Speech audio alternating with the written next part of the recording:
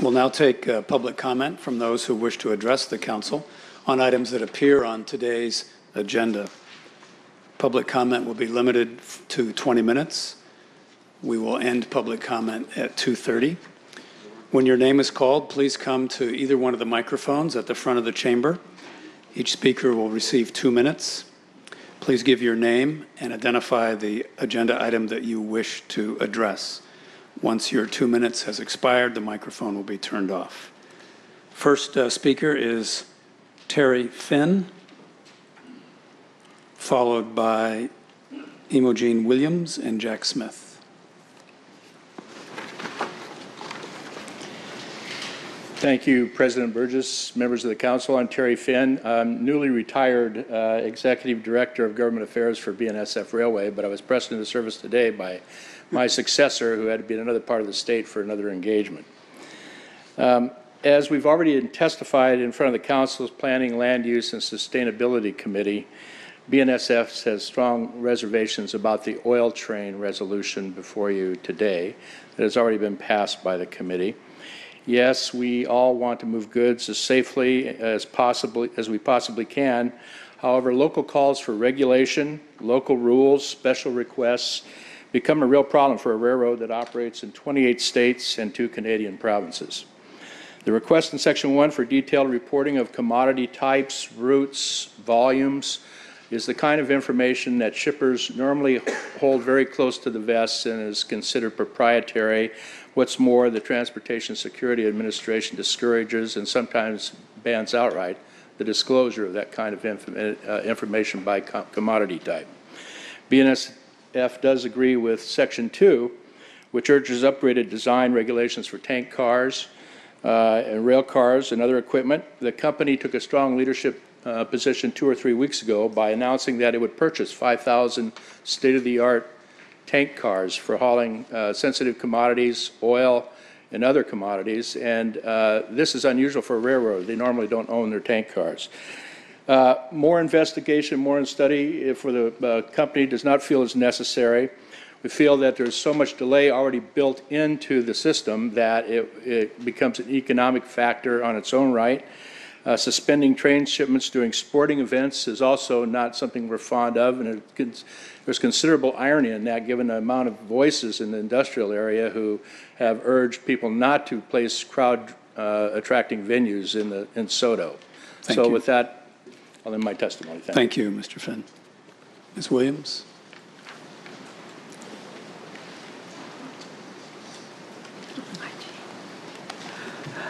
I remembered something. It came back to me that 2 years ago, a couple of years ago, Mike McGinn was the mayor, and I stood in this exact spot and said, the monster digger will break down, it's too big, it's too complicated, it will not work.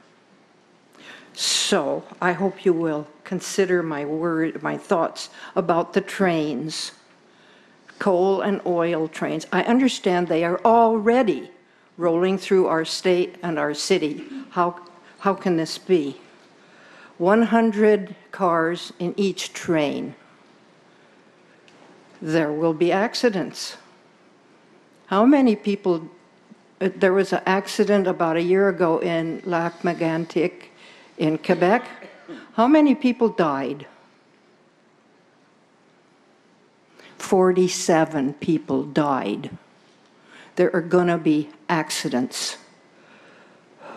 We really have, you know, the energy companies have brainwashing. You've seen it if you watch TV. Every day. The smooth lady, I think she's she's a computer lady, and something about connecting the dots. And it's nothing but brainwashing.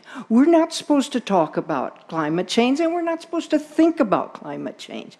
Of course there are going to be accidents. And we actually have to rethink this whole thing. I hope our leadership is going to begin to think that we have to leave the coal and the oil in the ground, so we have a livable planet for our children and our grandchildren. Already, New Zealand has accepted thousands of people from the islands because their lands are underwater. Thank you, Ms. Williams. Thank you. Jack Smith. We have to rethink the whole oil and gas thing. Thank Mr. Smith. Yeah. The rules are the rules. Thank you for a chance to testify on this very important issue. We've got to end this nation's dependency on fossil fuels. They are, I can't even say the word, they're left over from the dinosaurs. That's where they come from. And they're as obsolete as the dinosaurs. They're kept alive by the excess profits that we're allowing the fossil fuel companies. We must end this dependency, stop the restraints on innovation, which they cause with their money, and replace them with renewable and sustainable energy. As long as profits keep the system going, there won't be innovation. What happened to the California electric car? A starting place for protecting our citizens from the potential of exploding oil, cars, trains, whatever it is here today. Thank you. And I reserve the last 52 minutes for the next time. Nice try. Scott Shook or Scott Shock? Sorry, I can't read your last name here. Shock. Shock. President Burgess, council members, my name is Scott Shock, and I believe that privacy is a fundamental human right. I have a list of important questions for you regarding the Department of Homeland Security funding bill. Number one, regarding unsustainability of funding. Aren't police department functions one of the most basic services of a local government? Why is the city funding basic public services with unsustainable federal funding with strings attached? Number two, regarding public hearings. Have you held any public hearings at a time or place that the public can attend, like in the evening? Why did you bypass the expected committee hearing on February 24th? Is there something to hide? Number three, regarding illegality and liability. Do you fully understand the impact of the DHS-funded programs on fundamental civil rights, such as the rights to privacy and due process? Are you aware of the checkered history of the fusion centers funded by DHS? Have you considered the extent to which the facial recognition system could be misused or abused? For example, disproportionate impacts on minorities through bias in programming, data collection, or usage. Have you considered how voting for this bill would violate your oath to uphold the Washington state and U.S. constitutions in the eyes of voters? Number four, regarding effective policing and transparency. Do you believe that funding surveillance programs supports the desired model of community policing and trust building, or will these programs sow further seeds of mistrust? Do you believe that local police departments should be militarized and beholden to federal interests, or only serve the interests of local citizens? Given the plethora of critical questions about this bill, I urge you to vote no on this bill. Will you vote no and protect the citizens of Seattle, or will you be hooked by the lure of easy money? Thank you. Lee Colleton and Karen Tarr. Hello, Council. My name is Lee Colleton, and I believe that privacy is a fundamental human right. More so, it is essential to humanity. To be human, you must have privacy.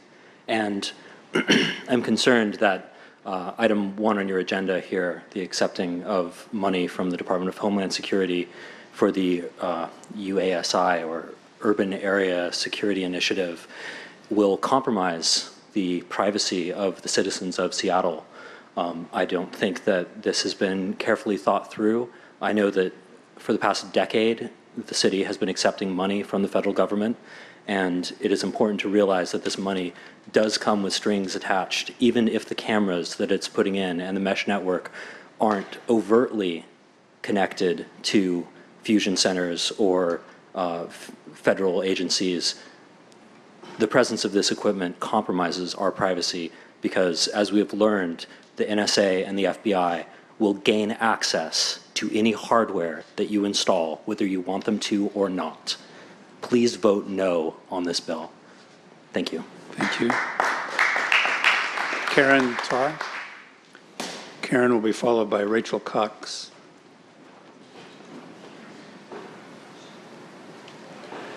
Thank you for allowing me to speak before the council. And on the issue of the oil train resolution, I urge the Seattle Council support on this resolution today on your vote.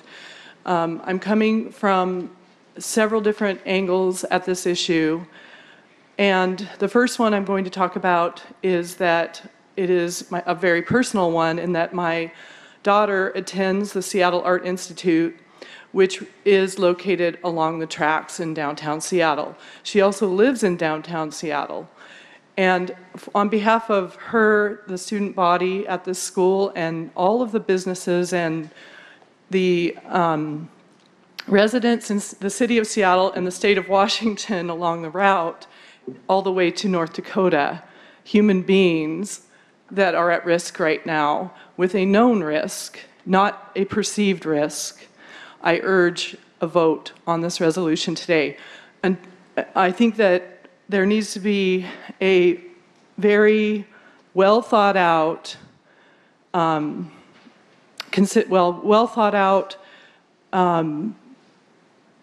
planning for this for the oil to be transported again, with the 5,000 new trains, as the gentleman that's talking on behalf of BNSF today. Those 5,000 train cars are essential. The new train cars are essential to make sure that there is safety. I also come to you from the angle of being an environmental scientist who formerly has worked on oil spill cleanup, hands-on, working on oil spill cleanup at a train yard. And I can tell you it is very, very difficult and very expensive to clean up oil contamination. Thank you. Thank you. Rachel Cox. Rachel will be followed by Christopher Sheets. President Burgess and council members, thank you for this opportunity. My name is Rachel Cox from Stoll Reeves, and I'm representing Western States Petroleum Association. WISPA is pleased to provide the following comments on the City Council's proposed resolution 31504. WISPA is a nonprofit trade organization representing 26 companies that explore for, produce, refine and market petroleum products, natural gas and other energy products in Washington and 4 other western states. WISPA members own and operate Washington's 5 petroleum refineries. As you consider the resolution on rail transport of petroleum, we want you to know that WISPA and its members share the concerns of city leaders and citizens in Seattle and other Washington communities regarding the safe transportation of crude oil by rail. We understand it is absolutely critical to transport both crude oil and refined products in the safest, most responsible manner, and believe it is important for communities, the petroleum industry, and railroads to work together to ensure our rail transportation system is safe as possible. Petroleum products drive the economy. Washington is the 8th in the nation as a consumer of jet fuel at 813 million gallons a year. Drivers and other users in the state consume 2.6 billion gallons of gasoline and 107 million gallons of diesel each year. Altogether, the state consumes 4.7 billion gallons of petroleum products annually. While there continues to be local and national efforts to reduce the reliance on fossil fuels, even the most optimistic experts will tell you that the region's economy and employment base will be directly tied to petroleum supplies until at least the year 2040. Thank you. Thank you. And if you'd like to leave a copy of your statement, you can with us. Should I leave it here? Yeah. Thank you. Christopher Sheets. Christopher will be followed by George Keefe. Good afternoon, Council. My name is Christopher Sheets, here to address Council Bill 118043. I believe privacy must be maintained as a fundamental human right. I speak to you today as a Seattle resident of 3 years where I work as a Microsoft systems engineer. 19 years ago, I was a resident of Oregon where I was born. My 2 brothers, my mother, and I were victims of domestic violence to the degree that threats were made against our lives. Having consulted the police, their recommendation to my mother was to purchase a gun, which was an unacceptable course of action to my family. The four of us packed everything that we could into our car, leaving behind our house and friends destined to start a new life in Washington State. We immediately became members of the Washington State Address Confidentiality Program, commonly referred to as the Witness Protection Program. The Address Confidentiality Program covers a broad spectrum of abuse, including all types of abuse of power. I speak on behalf of the thousands of victims like me and my family, whose physical location privacy is paramount to living out a peaceful and productive life. Often victims of physical or mental abuse must hide from law enforcement itself. As a member of InfraGard, the private-public partnership between security-focused private industry, the Federal Bureau of Investigation, and the United States Secret Service, I can attest that DHS-funded fusion centers routinely share surveillance data between stakeholders that are unknown to the public in the name of national security. Do not fund surveillance systems because once you create privacy-violating surveillance data, the unintended consequences of the use of that data are uncontrollable, no matter the city-level policies designed to control it. Please vote no on Council Bill 118043. Thank you. Thank you. George Keefe. George will be followed by David Robinson. My name is George Keefe, and I come to speak to you in support of Resolution 31504. Consistent with national security, I think it is imperative that our public officials have access to full information to assess the risk of oil by train from a safety perspective, from an environmental perspective, and economic perspective. There are now more than 3 trains daily, 100 cars long, traveling to the refineries in Ferndale and Blaine and Anacortes. Some of these cars now are highly explosive. There was an article in the March 3rd Wall Street Journal that trains are much more flexible in pipelines, that the use of oil by trains is going to increase. I think this is a current issue and will become only greater in the future. Thank you. Thank you. David Robinson.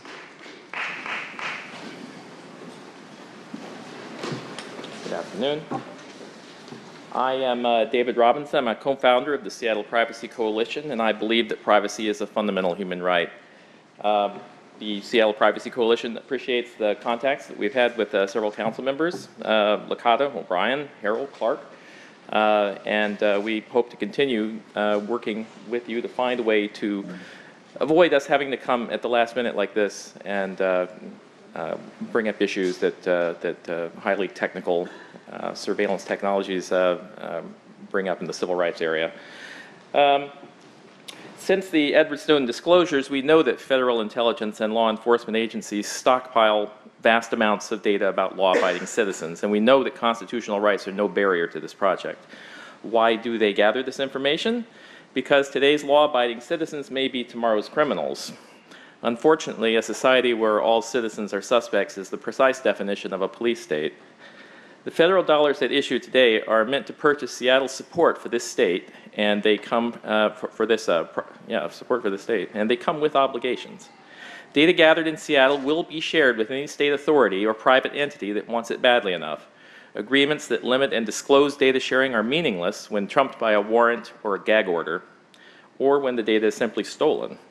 If you collect it, you will share it. You will contribute to anti-terror programs that always become anti-dissent and anti-labor programs in practice. You will add names and faces of Seattle residents to databases that our paranoid government will troll for internal enemies and other suspects. I ask you to choose a different path for Seattle. And I have a brochure. I would like the clerk, please, to enter this into the record.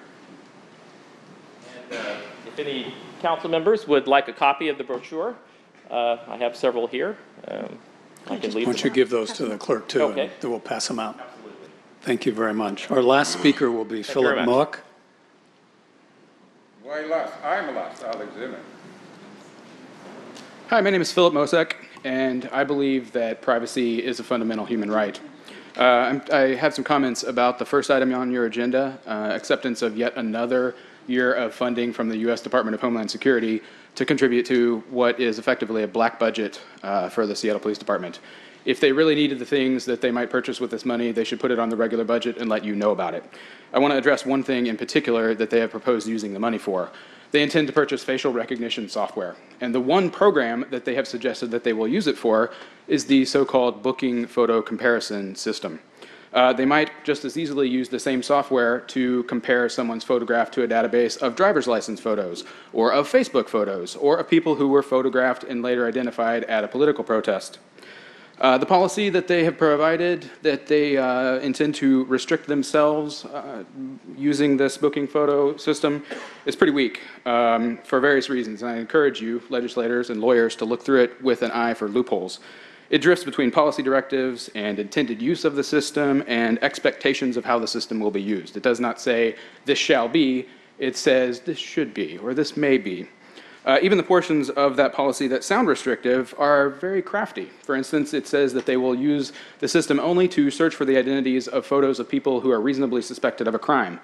Well, they're talking about Terry stops. If you have someone who when a police officer has reasonable suspicion, but not probable cause, he can stop someone and question them for a brief period of time. That person in Washington State is not obligated to identify himself. In the Hybel decision in 2004, the Supreme Court that said that states may pass laws requiring people to identify themselves in Terry stops, but Washington State is not one of the 25 or so states that are called stop and identify states. We're about to give the police the opportunity to identify people who have the right to remain anonymous, and I urge you not to do this. Thank you. Thank you, Philip. Our public comment period has ended. We're not going to do that today because of our agenda, and we have another. Mr. Zimmerman, please sit down. No, I don't want to sit down because it's 20 minutes, right? It's 10 people. It's 1 man. Mr. Zimmerman, you're disrupting our meeting, and if you continue, you'll have to leave. It's exactly what is supposed to be. No, I don't need to sit down. It's absolutely by definition. It's idiotic situation what is made. Mr. Zimmerman, we made it clear, as we do at every meeting, that we'll have 20 minutes of public comment. We've actually gone over a couple of minutes. 10 people. What is my number? Not my number 10. Doesn't matter what your number is. Public comment period is over. And if you won't, if you don't sit down, you'll be asked. If you don't sit down, you're. The so what is that you're disrupting our meeting and you'll be expelled. You disrupt your meeting. Yeah, Mr. Zimmerman, your last chance to sit down, or else. Mr. Zimmerman, I'm sorry, you have to leave. Please make sure that Mr. Zimmerman leaves the chambers. We'll now take up payment of bills.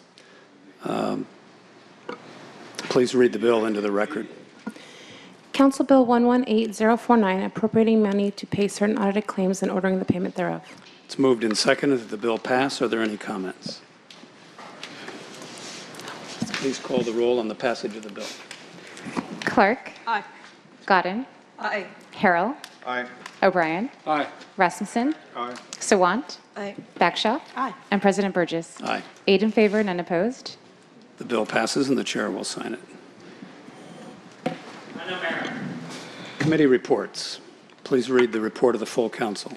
Report of the full council, agenda item 1, Council Bill 118043, relating to security from terrorism, authorizing the city to partner with the state of Washington and King County to receive financial assistance from the Department of Homeland Security, Office for State and Local Government Coordination and Preparedness under the Urban Areas Security Initiative, grant for federal fiscal year 2012, authorizing an application for allocation of funds under that agreement, amending the 2014 adopted budget ordinance 124349 by increasing appropriations to the Seattle Police Department and Seattle Fire Department and accepting revenues, and ratifying and confirming prior acts, all by 3/4 vote of the City Council, introduced February 24th, 2014. Councilmember Harrell. Thank you very much.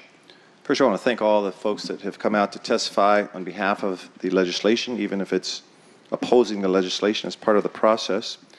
This legislation, Bill 118043, basically authorizes the city to receive revenue from the Department of Homeland Security from the Urban Area Security Initiative, otherwise known as UASI. It actually funds 9 projects. Many of the projects are somewhat, I guess, would say innocuous, a position for helping vulnerable populations as it relates to warning systems and emergency systems, citizens preparedness and outreach positions, enforcement training and drills, rescue suits, projects of that nature. And I'm going to describe the process by which we reached the decision we did, because the booking photo comparison software is something that our office flagged when first looking at the receipt of these funds. And we flagged it going all the way back to November because we recognize when surveillance equipment is used and technology is used, heightened sensitivity and scrutiny by ourselves as elected leaders should be used. And that's exactly what happened during this process. Back in November of last year, the police department indicated that they were seeking use of these funds and would use this kind of software, which I think many of you know, basically automates a manual system whereby a suspect, and I'll define a suspect later, a suspect's image can be then used into a software system and certain hits, if you will be identified. It's been used in many other jurisdictions, and Seattle wanted to be a user of this technology in this software. So what occurred back in November is we asked the police department to work with the privacy groups, the ACLU and others, to make sure that there was a meaningful community engagement process in discussing the pros and cons of this legislation. Will it be used for Terry stops, as an example? It will not be used for Terry stops. So we asked them to come to the committee and have an open and transparent conversation about this, and that's what we did. We started in January to having discussions, and we scheduled our first meeting in February, on February 5th. We had at the table Assistant Chief Carmen Bess, Lieutenant Mark Mount, other members from the police department, such as Captain Ron Levell. We had Mr. Doug Clunder from the ACLU, their privacy counsel, and we had a robust discussion that day, and we listened to many of you voice your concerns there. We did not vote it out of committee because we wanted to work on it a little more. We then had another meeting, public hearing on February 19th. We had many of the same folks. We also had members from the Human Rights Commission to look at it from a human rights standpoint. Again, we prepared a Q&A on how this technology would be used. Would it be used for Terry stops? Would it be only used for suspects, as an example? And there was language in the policies actually negotiated listening to these concerns. And as a result of that, I'll quote Mr. Doug Clunder from the ACLU, who said, quote, "Please feel free to let the committee members know, the council members, that the ACLU is pleased that the Seattle Police Department narrowed its policy on the booking photo comparison software to apply to suspects only, and that we have no objections to the policy as written." So what we then did is, as we continue to work with the different privacy advocates, and again, we appreciate the interface, we tried to make sure that the community's voice was heard in that process as well. Again, we have put online a sort of a Q&A on how the software would be used. Again, we are automating a manual system that is in use now. We are asking the police department to continue to ask us what tools they think they need to do their job better. And the council put in place, as you may recall, last year, some very stringent safeguards whenever the police department will use surveillance equipment. Even while the purchasing decision is made, they must come to the council first. They must describe how the technology will be used, who will have access to it. And I'll close my comments by saying that one of the questions that was raised is how do we prevent mission creep,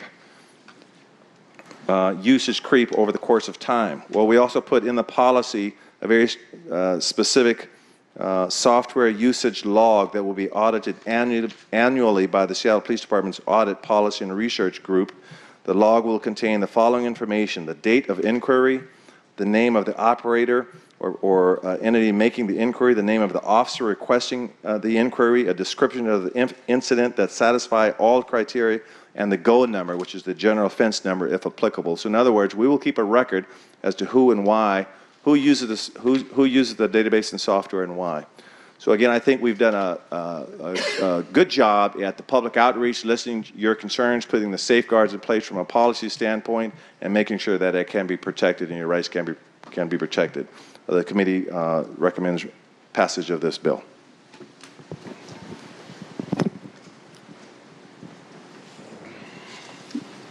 So Councilmember Harrell has moved passage of Bill 118043. Is there a second? Second. Great. Councilmember Bagshaw. Thank you. I want to thank people who have come to talk to us about this, and a number of you who are in the audience today know that I worked with you extensively as chair of the Parks Department to make sure that we didn't have live cameras in our parks, or cameras where people could then go back even after the fact and look to see who is walking through our parks. And I'm going to be supporting Councilmember Harrell's recommendation today, in no small part because of the public process that we had that included the ACLU. I found that to be particularly important because I really felt that what the police needed to commit to us is that they would not use the cameras for IDing purposes. It could not be used to ID a citizen who is not either actively involved in a criminal process or that the officer did not reasonably suspect was involved in criminal activity. This is an opportunity for us to make our city safer, I believe, without compromising our privacy issues. And frankly, we talked about earlier today that we promote women's rights. And one of the things that we have learned in this city is that when women feel safe, everybody feels safe. And if women do not feel safe, we aren't safe. And I believe that this is one step in the right direction. So I'm going to be supporting this legislation. Councilmember Sawant. Thank you, President Burgess. I recognize that several of the 9 projects that would receive funding through this Department of Homeland Security grant are legitimate, like trainings for emergency response and citizens preparedness. I'm also aware that the ACLU has been involved in this process and their specific concern was addressed. I am nevertheless concerned about providing additional support to the Seattle Police Department in terms of expanding facial recognition capabilities to the booking photo comparison software. The Department of Justice report filed in 2012 raised serious concerns that some SPD policies and practices, particularly those related to pedestrian encounters, result in very discriminatory policing. I am concerned that the facial recognition technology that this grant would provide could be used in the same pattern of discriminatory policing. The DOJ also found that when SPD officers use force, they do so in an unconstitutional manner nearly 20% of the time. During all this time that unconstitutional force was being used, the Office of Police Accountability very rarely found wrongdoing. I am hesitant to further empower police officers with technology that could be misused when investigation of allegations appear to be ineffective.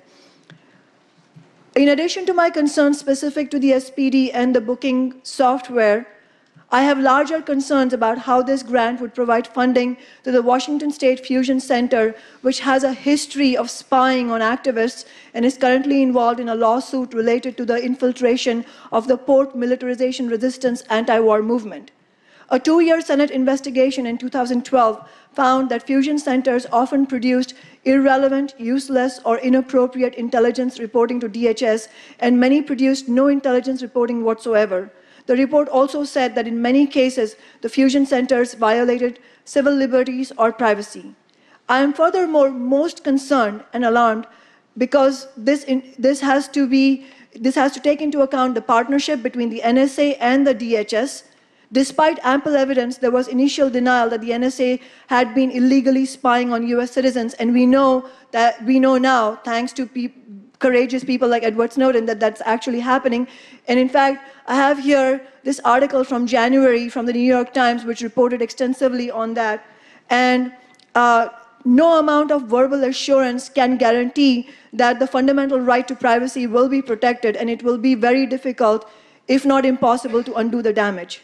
I am also concerned about providing funding to the Washington State Fusion Center because of its partnership with Law Enforcement Intelligence Unit, which is a private, secretive intelligence organization that has targeted anti-war, Black, tribal, community, and labor organizers for the past 50 years. For all the above reasons, I am voting no on this bill.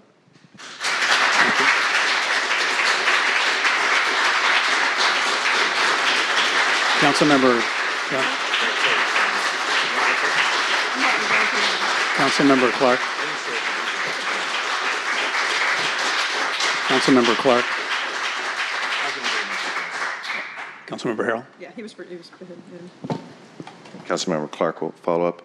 Thanks for those comments from my colleague, Councilmember Sawant. See, first of all, with respect to the race issues addressed by the DOJ, I think your concerns are somewhat misplaced in that this software is exactly the kind of software that we would need. The software algorithm will not do comparisons based on sex, hair, color of skin, race. That what we have now is a manual system where officers actually make subjective decisions based on this, and this software is designed to take that out of the equation, number one.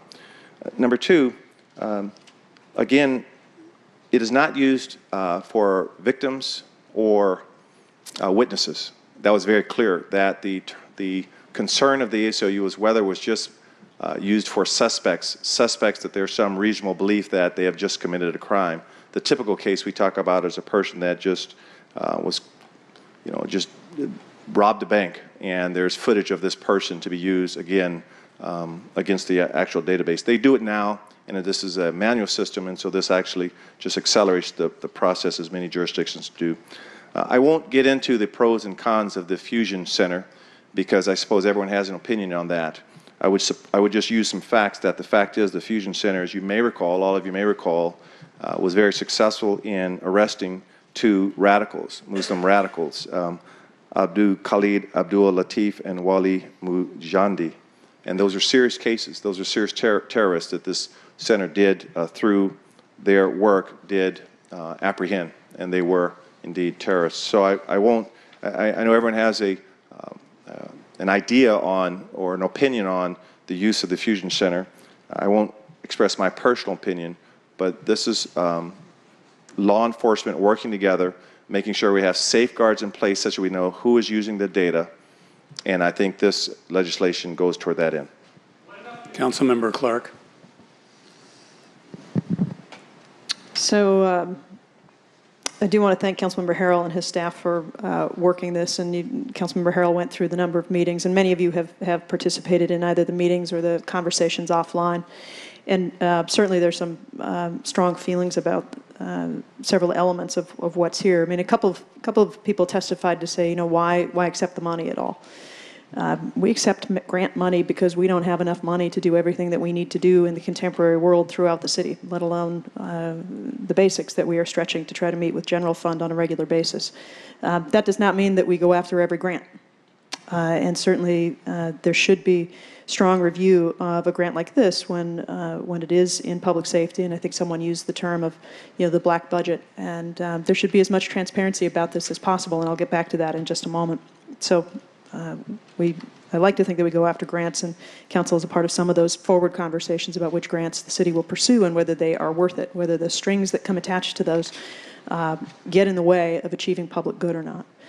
So the concerns about what we do with this money, it is completely good that we have walked through everything here and that Councilmember Harrell's committee and staff have taken the time to review what is a part of the grant application. And I think the police department over the past few years has become a little bit more used to people wanting to know specifically up front what is being purchased and what is the public value and the public benefit of those purchases.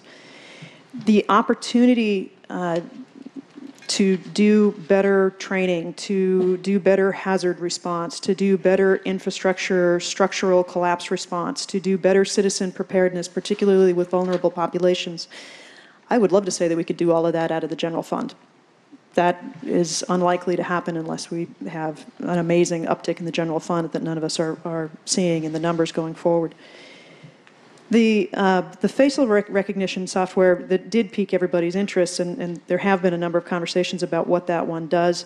The opportunity, I guess for me, the bottom line is that the opportunity to connect with the King County folks, possibly in the future, the Pearson, Snohomish County, and Washington State databases, again, booking photos and looking at how to constrain that use in the right way, I think that that is valuable in terms of trying to appropriately and without some of the errors, locate suspects using advancements in technology. How that technology gets deployed and used, how the data is used, how we roll out some of these advances, if you want to call them advances, some people probably in this room would not, that's what's important. And I think we've had these conversations enough now. It's probably, you probably think, wow, why didn't you guys get it sooner? But I think it is starting to sink in for people that we are looking at a bigger challenge for Seattle and other cities in terms of data security, privacy, data integrity overall through many departments, not just public safety, but also through other departments in the city. And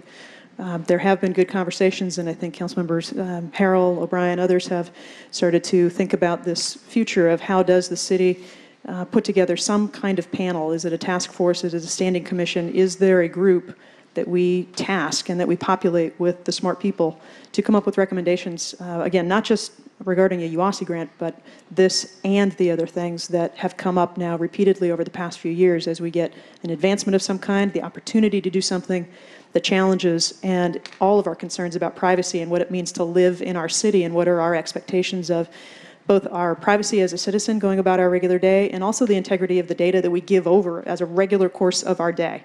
Moment by moment, whatever we happen to be doing, we're giving data in some way. And that's something that I think we all wish that the feds or the state would take on and come up with great rules about. But again, this is probably an area where cities are going to lead and have states and feds probably follow suit in the future. So that work needs to happen, and I look forward to working with my colleagues on that this year. Any other comments? Councilmember O'Brien. I'm going to support this bill, but with some serious reservations. It goes a long way to hear that the ACLU believes they have worked out a system that will achieve their objectives, and Councilmember Harrell and others, I appreciate your leadership on this. Just to highlight both what Councilmembers Clark and Sawant said, though, we're collecting all sorts of information these days, and government has shown time and time again an inability to be transparent and clear with our citizens as to what we're collecting and how it's being used. And it's a challenge, whether we're talking about facial recognition software or license plate recognition or smart meters. Technology is rapidly evolving. I think technology brings potential to do a lot of good things.